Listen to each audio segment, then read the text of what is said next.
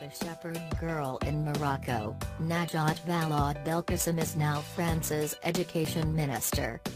Everybody dreams of making it big in life, but very few determined souls really act upon it.